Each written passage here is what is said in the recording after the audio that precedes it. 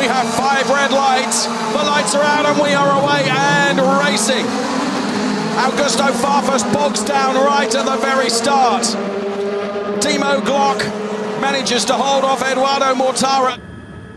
Timo Glock gets the better of Gary Paffett and goes through to take up P2. No, no!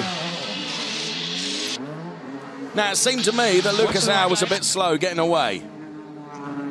Still ahead of Timo Glock, but I think Timo Glock's going to be closer to Lucas Auer than he was. Here comes Timo Glock on Mike Rockenfeller, looking at the inside. He's far enough up the inside now.